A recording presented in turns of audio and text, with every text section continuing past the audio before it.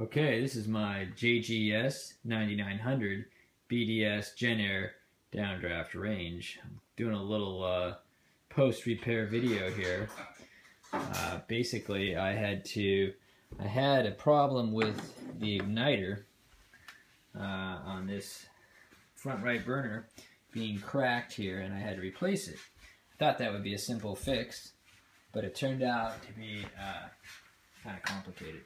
So what happened is this was corroded and cracked, so it wasn't working.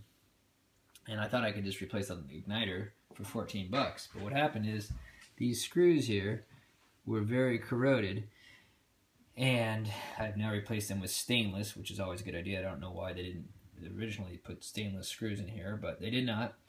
And I had to actually, they were basically frozen in place, and I had to end up cutting off the head. I tried various screwdrivers, penetrating oil, screw extractors, left-handed bit. Nothing would work, so I eventually had to cut off the heads.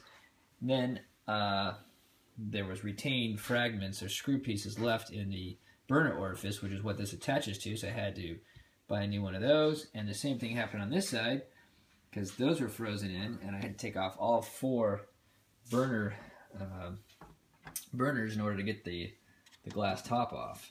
So it became very involved.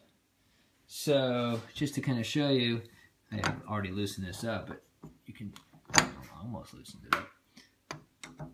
I'll just unscrew this all the way. If it's all lubed up, you can basically just unscrew that and put a new igniter in there. But this screw was actually also corroded, so I had to get a new burner head here, and that was true for this as well. And now I've put a lot of anti-seize lubricant on there, so that shouldn't be a problem again, hopefully. And like I said, I use stainless screws. Oops, stainless screws, so that shouldn't be a problem either. Just to give you a tip, it was a little hard for me to figure out how to get this glass top off.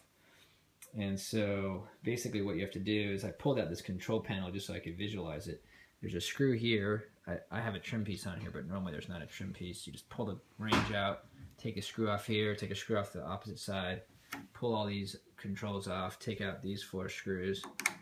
There's 4 screws under here, 1, 2, 3, 4, and then to pull that control panel out, and then you can kind of see what's going on.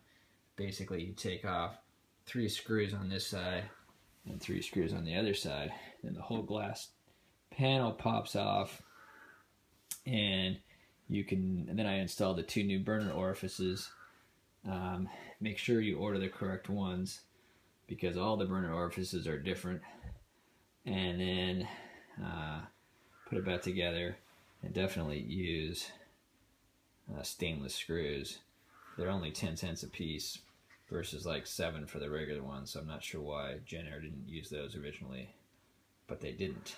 So there you go. That was my massive igniter repair, which turned into quite a involved project.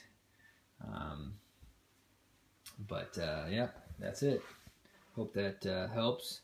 Unfortunately, I didn't take any pictures during the repair, but afterwards, at least it gives you an idea of what went on.